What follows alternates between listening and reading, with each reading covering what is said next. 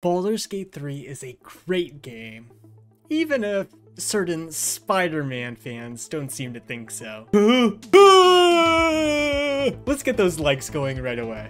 Mods can make it even better, allowing you to shape the game exactly as you want. Like making Shadowheart yassified and handsome. Unfortunately for Mac users, installing mods isn't as trivial as it is on PC, since most mod managers are Windows exclusive.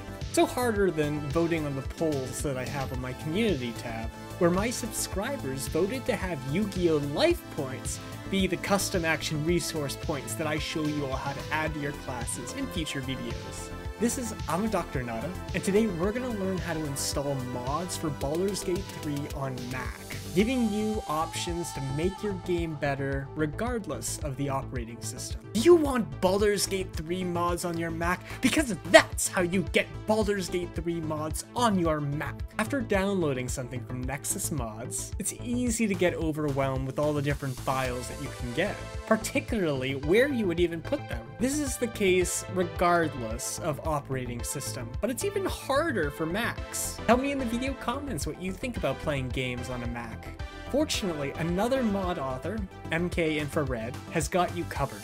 They gloriously put the time in to make a Baldur's Gate 3 mod manager for Mac so you can install your mods more easily, making them even more accessible. And there are only 2 steps to make it work, not including launching the game once. Stay until the end because there's one large caveat.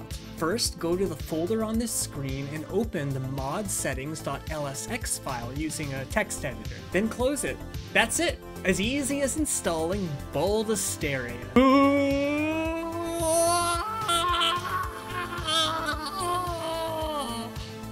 Step 2 is a bit more involved. Go to the GitHub page for Mark Infrared's mod manager and download the most recent release, which is version 1.5.0.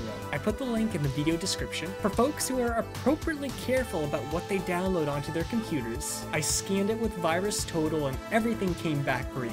Once downloaded, run the DMG file and then drag it into your applications folder. If you try launching the application now, Tim Cook Dirge will get sad that you weren't launching an official Mac program and refuse to let you mod the game. This is because Mark Infrared isn't an official Mac developer, so the application doesn't have a digital signature. To bypass this, open up System Preferences, go to Security and Privacy, scroll down, then click the Open Anyway button that should be below where it says Application Blocked. Thought that was easy? That was fortunately the most difficult part of this video. Step 3 is the fun part, where you install your mods, like the Bard Music Replacer, Pokemon Edition. Let me know in the video comments the mods you want to install. For this video, we're going to install my Mixie subclass mod, which I made with my mod making program Polymath that's available on Nexus, which you can download at the video description. Sadly though, again because of Tim Cook, it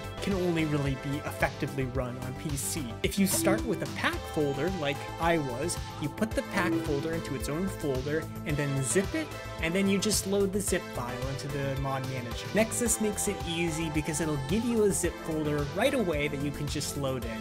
Then all you have to do is click install and you are ready. Earlier in the video, I said that there was one major caveat to installing mods on Mac. No, it's not Tim Cook magically teleporting behind you and breathing down your neck when he detects you doing something that's not going to earn Apple money. The Nautiloid in the room is Script Extender. Sadly, there's no real way to make it work on Mac, and it's required for some, but not all mods. I myself only play on PC, not cross-platform when traveling, because some difficulty mods that I use require it. But this issue will not exist forever. Larian plans to officially add mod support at some point, and this might resolve this issue. Regardless, it is a point of consideration for now, and some mods that you download may unleash the Dirge. In this video, you saw how easy it is to install mods on Mac, like the Dagoth Ur Astarian voice replacer for you Elder Scrolls fans. be excited because mod authors make so much exciting content, letting you personalize your experience, including me. So support me on my Patreon and get additional voting power for what you want to see next from me. You may not be able to run Script Extender on Mac, but there's still so much that you can run, so look around. Be sure to like and subscribe to stay connected to my modding content, and let me know if there's another tutorial that you'd like to see that's beyond what I've already suggested in the past. Thanks for watching, and Starship out. You're addressing me, a humble ox. How quaint.